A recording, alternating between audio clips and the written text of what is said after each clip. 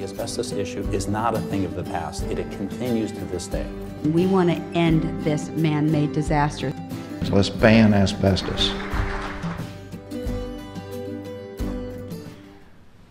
Okay, good morning, and thank you to ADAO for allowing me to share my story today. My name is Lou Williams, and I am from Australia, and I live with mesothelioma. My story begins with my father, who was diagnosed in March 1985 with pleural mesothelioma. He died 6 months later, aged 54. His known exposure was working in the building industry in 1968 to 1974. He died a very slow, painful and aggressive death. He basically choked to death, and as there was no treatment that worked at the time. My symptoms from 1980 to 1995, unexplained headaches, diagnosed with chronic fatigue syndrome, and then 2001 to 2003, a large growth in the groin area. I had an extreme pain in the back to groin area. I had numerous tests, and it was inconclusive as to what my problems were.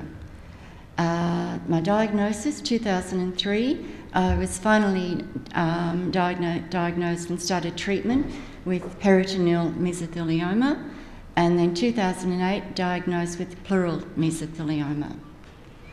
My treatments, surgical removal of tumours, debulking, chemotherapy, 18 sessions, and December 2008, surgery including pleurodesis, VATS, I can't pronounce it, bronchoscopy, I think it is. Bronchoscopy. Thank you.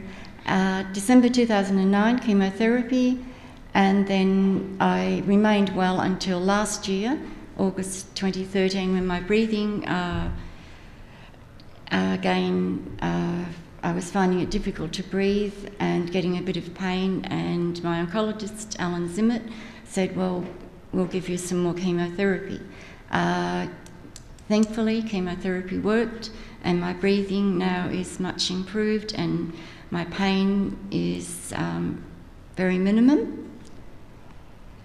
The triggers for action.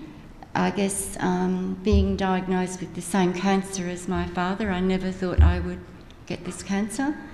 Searching for answers, I searched everywhere because I think it's a very powerful tool for survival if you can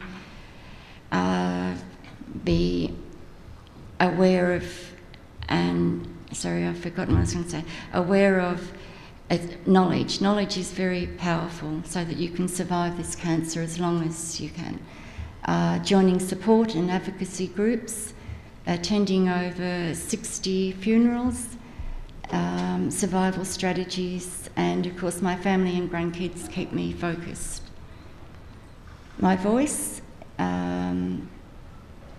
involved with advocacy, awareness, support.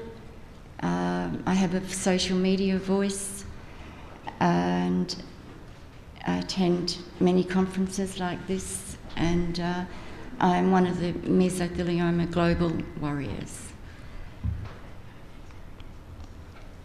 Unity.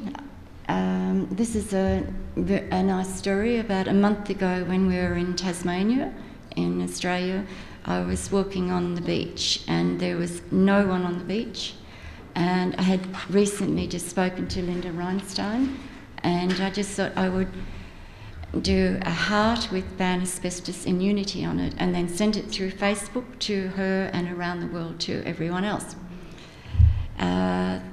As I said, there was no one on the beach, and all of a sudden this couple turned up, and they said, can we have a look at your artwork? And I showed them this, and they said, you're not going to believe this story, but we have a friend who has just been diagnosed with mesothelioma, and she lives an hour away. Now, for that to happen, and this couple were only holidaying in Australia, and they had come back after 5 years of living away. So I was able to give them my details, and they gave their details to their friend, and then the next night this friend rang and he was crying. He could not believe that there was support for him, and by talking to me, and then I was able to put him in touch with others and give him hope and support. He now had hope. And I will not die in vain. I will continue my fight to raise awareness and give support and education. Thank you.